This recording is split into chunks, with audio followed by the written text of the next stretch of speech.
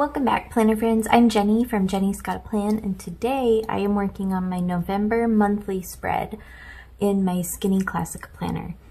So before, in my flip through video, I talked about how I use Post-its to help me pre-plan. So I have my Post-its already, but first I usually like to start with a quote over here. So I'm going to